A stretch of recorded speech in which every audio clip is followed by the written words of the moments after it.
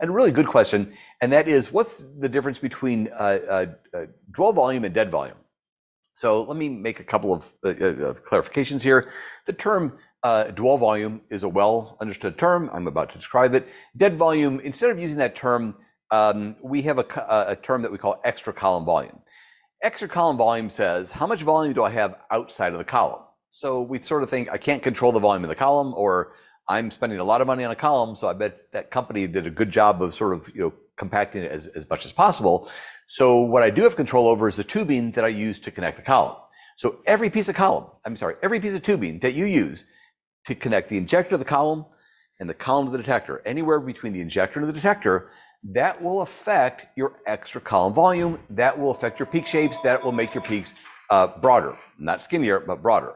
So extra column volume is something that we want to minimize on all of our LCs, because that is the volume outside the column. That's going to affect our efficiency. It affects our peak skinniness.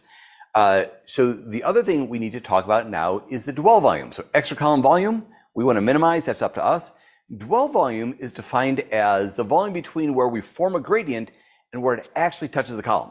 So the gradient is going to take some time to get from the pump to the head of the column, and this is just physical. There is some tubing in the instrument. There are some tubings and some fittings, and the mobile phase has to get from wherever it's formed to the head of the column. In real life, depending on the generation of your instrument, on half of my instruments, that dwell volume is 1 milliliter, which means it takes 1 milliliter volume from where I tell the instrument to change the mobile phase to when it actually hits the column. My analogy for this is thinking about your shower at home. So do you ever step in the shower and then turn on the water? You would never do that, right? Why not?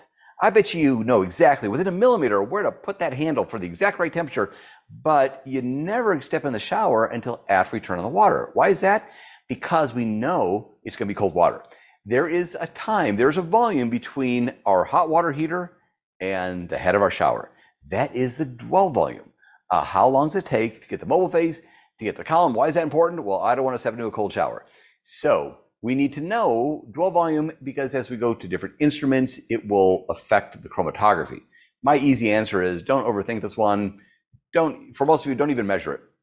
Don't overthink it. It is what it is. It's a function of your instrument.